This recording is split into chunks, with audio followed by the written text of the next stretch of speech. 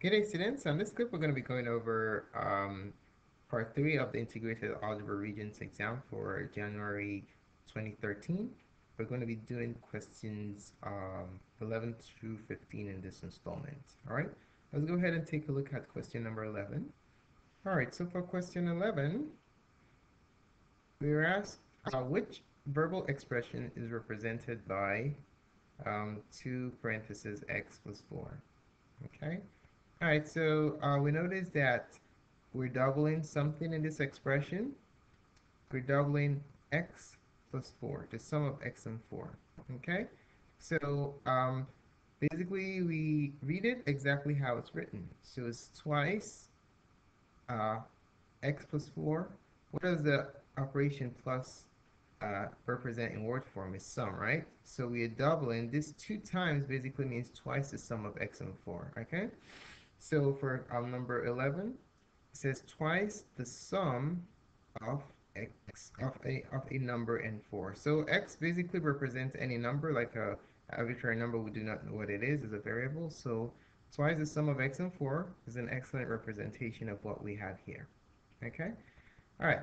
Let's move along to question number 12. 12 says how many cubes with 5-inch sides will completely fill a cube that is 10-inch on the side. Okay, so we have fill in here. So when you think about fill, you think about capacity. In this case, you're dealing with volume. All right. I'm going to solve this problem in 2 different ways. I'm going to solve the first. I'm going to use a sketch. Okay. So let's say we have a cube that's 5-inch on the side. So let's say we have a cube like this, and one side measures 5 inches. So it's 5 by 5 by 5. Okay, so the question is how many of this will fill another cube that is 5 inches on all, I'm sorry, that's 10 inches on all 3 sides, part of my sketch. So we can actually figure out this problem just by making a sketch.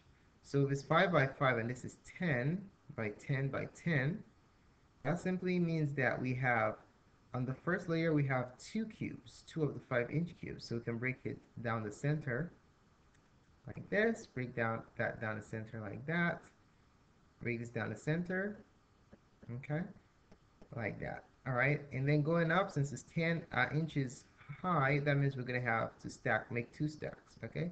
So like this, like that.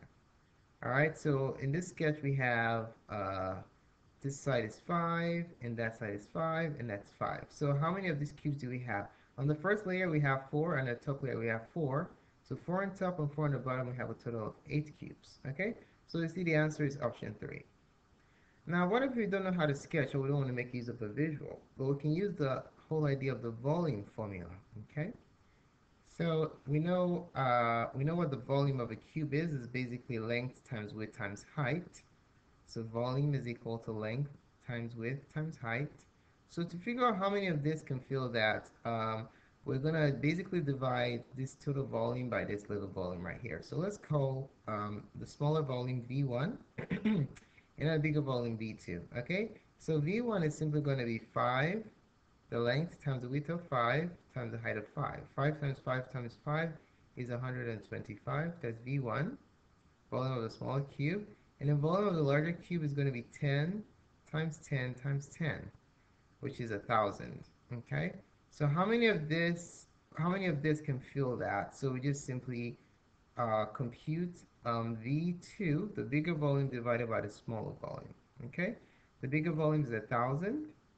Divide that by the smaller volume, which is 125. All right, so let's reduce this. You can divide by 5, top and bottom. 1,000 divided by 5 is 200. So because 5 goes in 10 twice, 200. 125 divided by 5 is 25. We can reduce again by dividing top and bottom by 5. Divide by 5, divide by 5. 5 divided by 200 is 40. Because 5 goes in 24 times and then bring the 0 over. 25 divided by 5 is 5. 5 over 40 is 8. So we can see that 8 of these will completely fill a cube that has dimensions 10 by 10 by 10. All right, so we see that our answer certainly is option number 3. Let's take a look at question 13. It says the school newspaper will survey students about the quality of the school's lunch program. Which method will create the least biased results? Okay. If you think of what bias means that you lean in a certain direction. Either you like or dislike the school's food. All right. So we want to create least bias. We want as much people as possible. We do not want to focus our sample space on people that are leaning in a certain direction. Okay. So, A says, the first one says 25 vegetarians are randomly surveyed. So what's the problem here?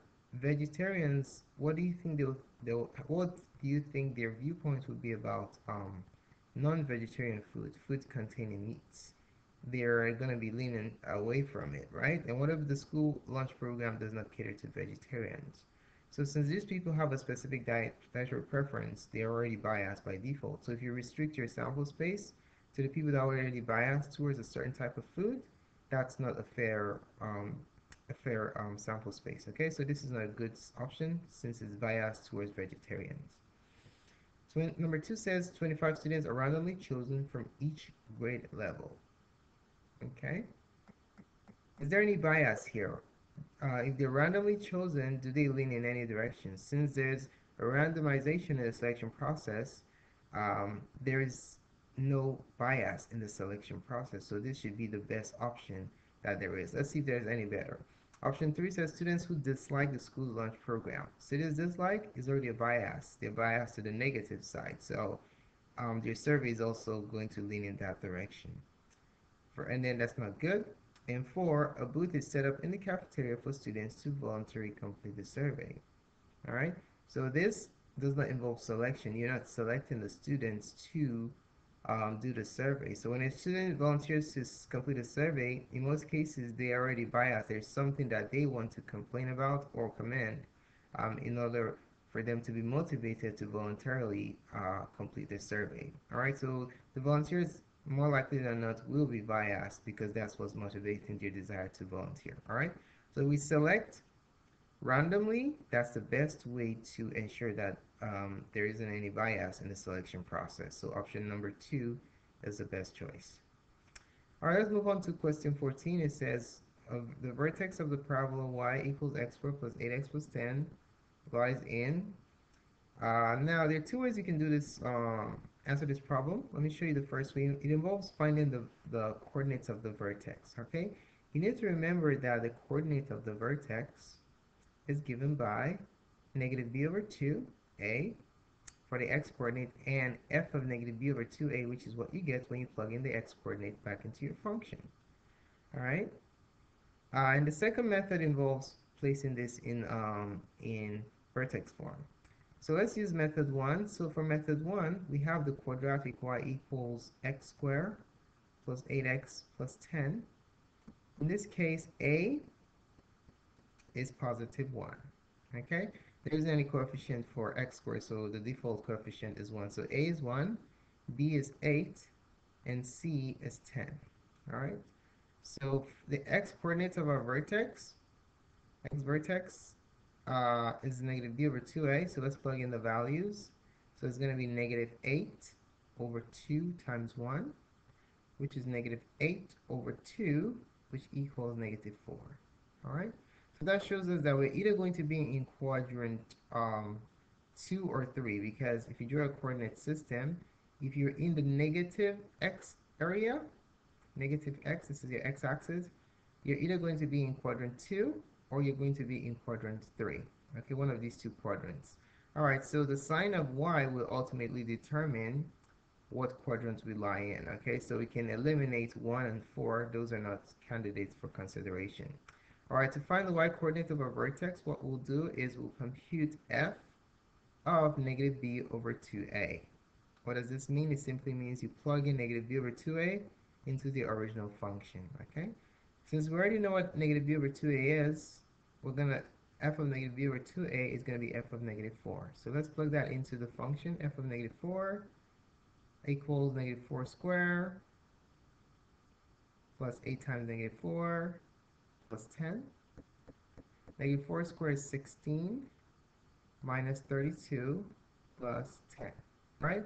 Let's add the positive numbers first. 26 minus 32 is negative 6.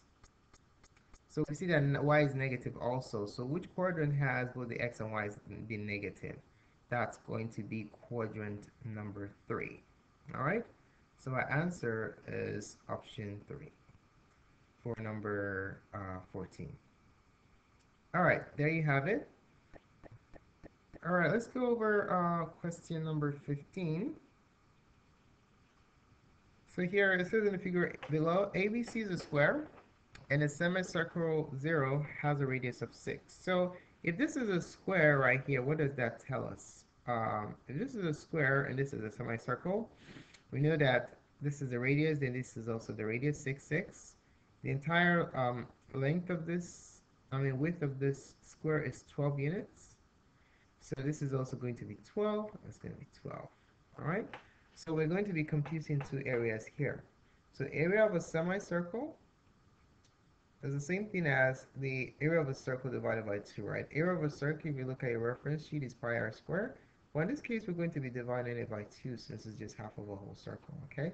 So the radius is 6. Since r is 6, the area of a semicircle is going to be pi times 6 squared over 2, which equals 36 pi over 2, which equals 18 pi. All right, so you have to be careful. You need to remember to divide it by a 2 because it is a semicircle. Okay, so this is 18 pi.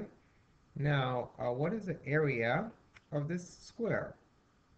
We're just going to use length times width or side square. Okay, so the area of the square is going to be length times width. Square is a special case of a rectangle, so it's 12 times 12. 12 times 12 is 144. Okay, so the area of the figure is simply the sum of the two areas, right?